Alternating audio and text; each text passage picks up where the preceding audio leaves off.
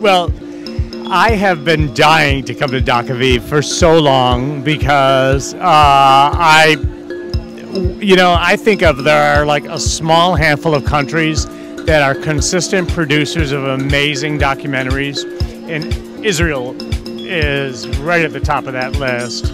And so we at Sundance are always programming amazing documentaries from Israel, and Docaviv is the doc festival of Israel.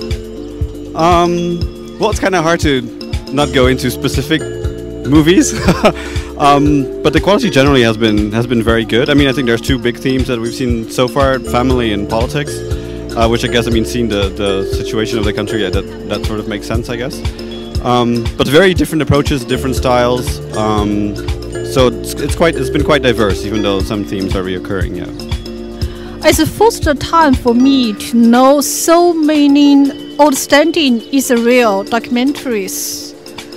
I didn't know that before, and I think generally the whole filmmaking level is pretty high.